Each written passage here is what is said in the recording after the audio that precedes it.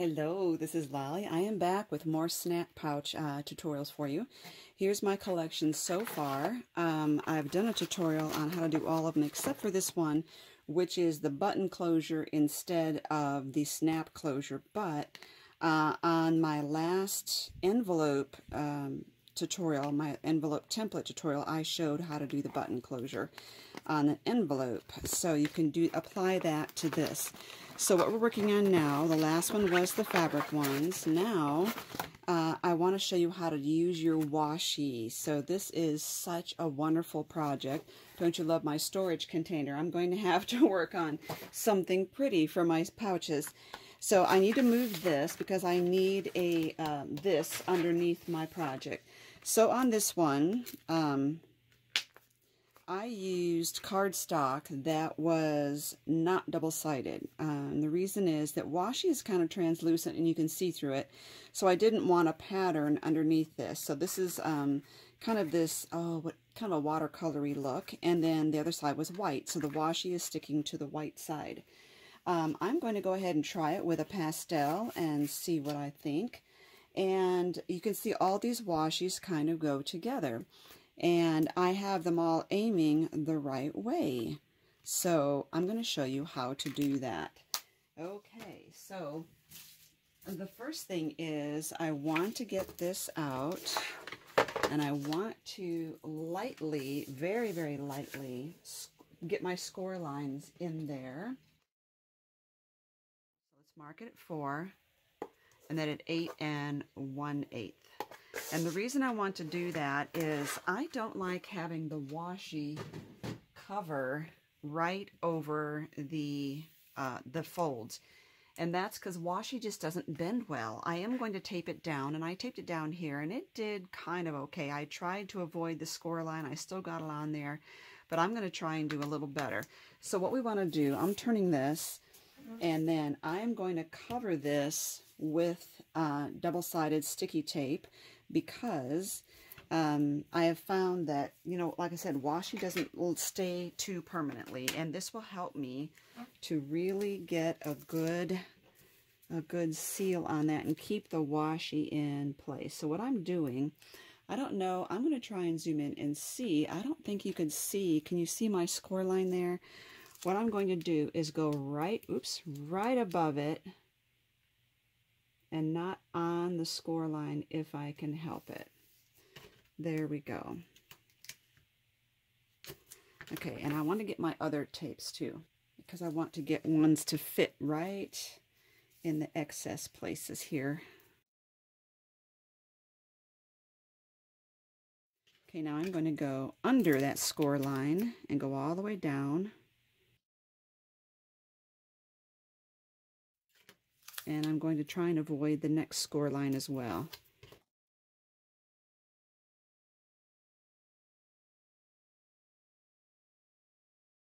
Okay, what I'm going to do is I see that, how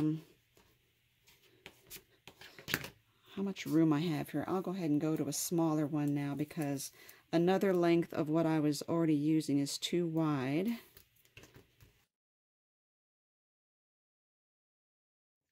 This will fit, but only if I'm going to peel this one up and then put this one down. It'll overlap just a tiny bit, and I'm not getting this straight enough, but we're doing what we can.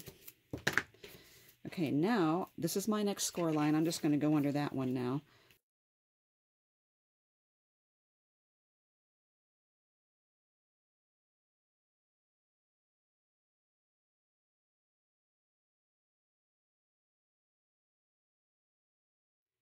Okay, so I'm going to burnish all of these tapes.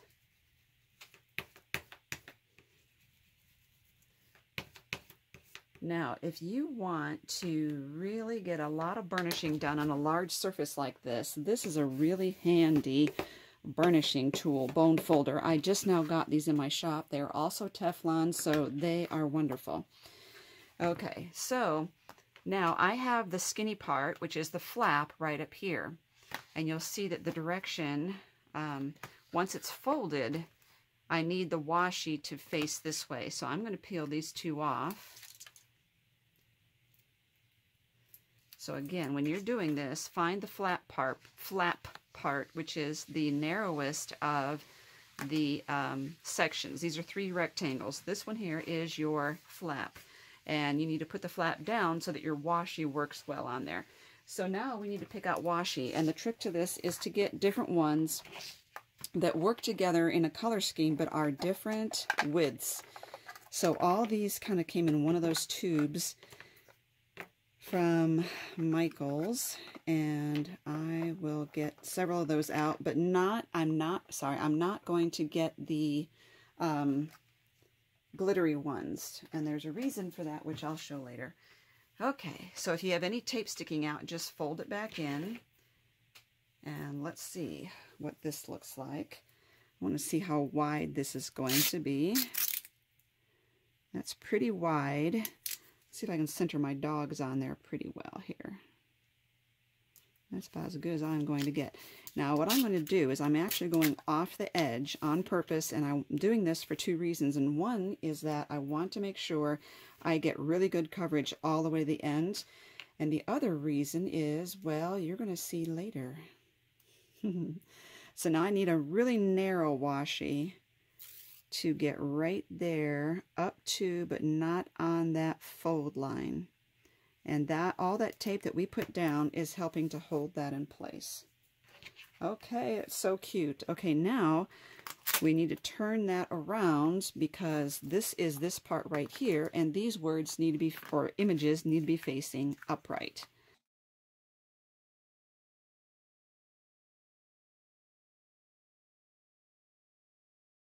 Okay, and that is our other score line right there.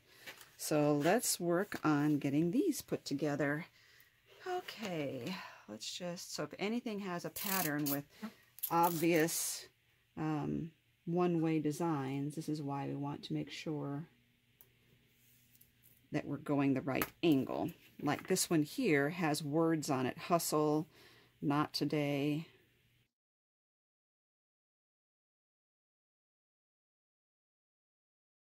I need something really striking now. I think it's time for maybe some gold. Okay, I really cannot even find where it ends, so I am going to see if I can just poke a layer up and start that way.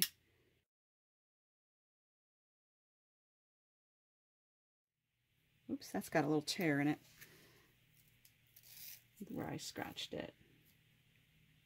So pull your washi kind of straight and then put that on there. It's adorable. Let's see. And here is just dogs that are so adorable.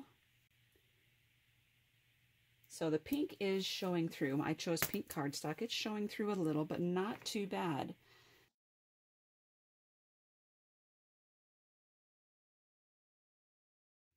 You see why I got rid of that piece of paper that was under my work, because I wanted to make sure that the washi wouldn't stick to it.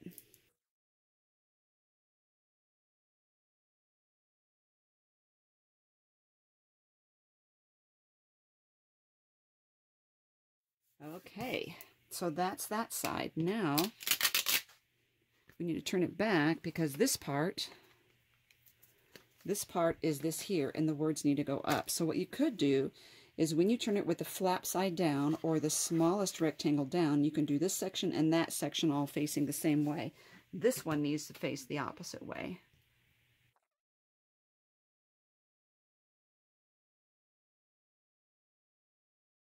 Now let's do that process again. I think I'll put the dogs down here at the bottom. Again, I'm just missing the fold there.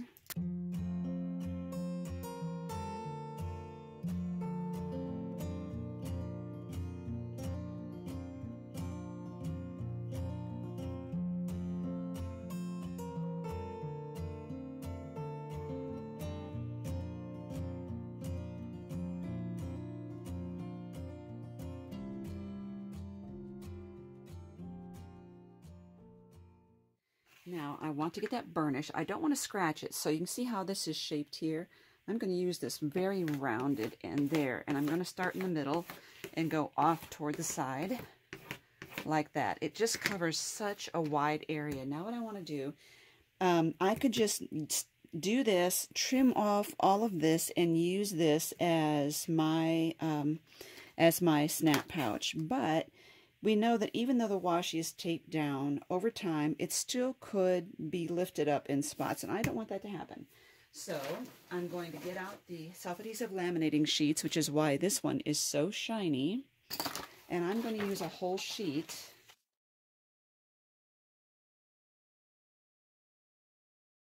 Open this up,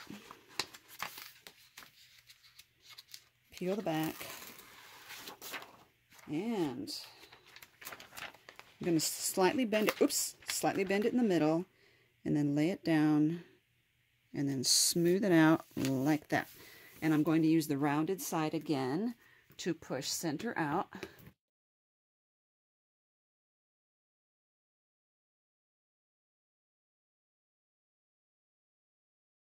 Okay, and I left this part on there, so now I can peel it off of my cutting mat. And I'm going to turn it over, and I'm going to trim all of this off. And then we're going to do something fun. I want to get this first. Actually, I'm going to do it this way. And this is important. We're going to do something with this scrap, and so don't, when you're trimming this off, don't let the self-adhesive sheet stick to itself.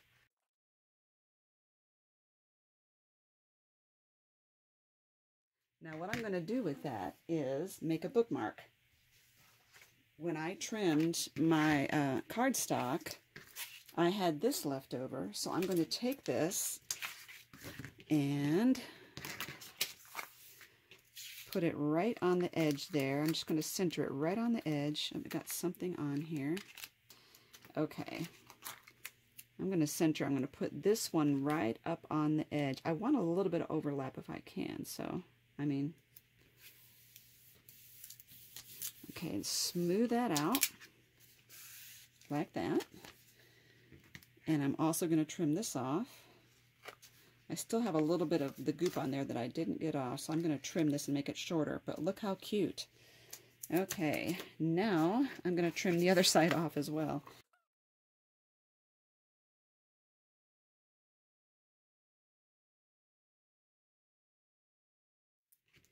And it's just kind of a whimsical bookmark there. I think I'm going to trim this off because there was something stuck on it. But how cute is that? Isn't that sweet? I mean, it's just all, it doesn't match up and there's holes in it, but it's really adorable. Okay. And now let's get the rest of this off of there.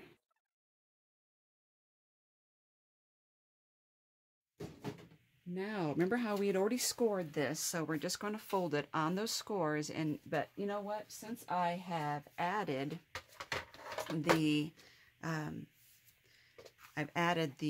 clear adhesive, I want to score it again, just so I can kind of give my adhesive sheet a burnish there, or score. I mean, excuse me, I can score that as well. And it's so much easier to score this if you don't have washi right over the score lines. It's a dream to do it this way. And once it's made, you really can't tell that I have just blank cardstock on the ends. But look how adorable that is. So when you're doing it, make sure that whatever you want on the flat, that's the one that I choose first for my washi. Okay, now the only thing we need to do is to make our little accordion flaps in here. Okay, and those are 2 by 3 3/4. If you remember from our other videos of this, we score it at half, at 1, and 1 3/4. Now, if you want this to be super sturdy, before you score it, you could put a coat of Mod Podge on whichever side you want facing in, or you could put clear adhesive laminating sheet on the side that you want facing in. Okay, I'm not going to do it this time. I'm just going to glue these in like regular cardstock. So fold towards you, away from you, towards you, toward, away, toward. And then get your glue handy and your binder clips handy. Face this like an M. Make sure you look at the links down below because I have links to the previous videos and some of the supplies. Now with it looking like an M, I'm going to go not on the skinny part, which is the flat, but on the farthest edge. And I'm going to adhere this so it lines up on the top and the far right edge.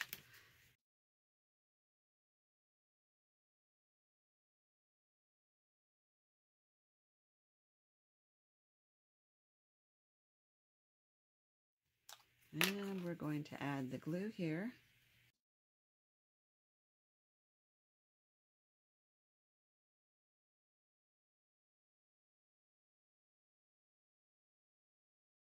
Oh, this washi is so cute. So the washi that I'm using now and the washi I used on the other one were, Michaels sells their washi in tubes now and then where all of the washi matches, you know, it's all like a certain theme, and that's where I got this from. It was in one of those tubes that everything matched.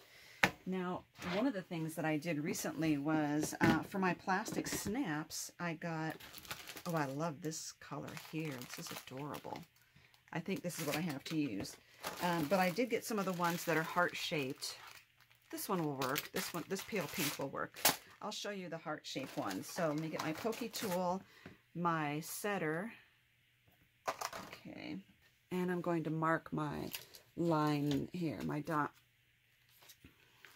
Turn this over. I'm going to mark this at 3 inches. And I'm putting my ruler at 1 inch. So I'm going to mark the half. So in other words, it's only ½ inch in, but I don't like putting it ½ inch and marking the end because I don't find that the ends of rulers are very trustworthy. Okay, so poke the hole.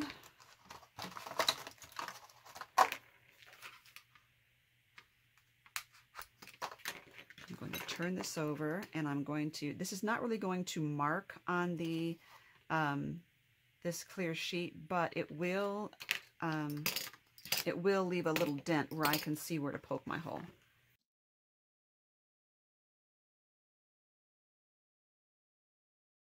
So on these are really fun. I've used one now and I haven't repackaged them, but I just want to show you these.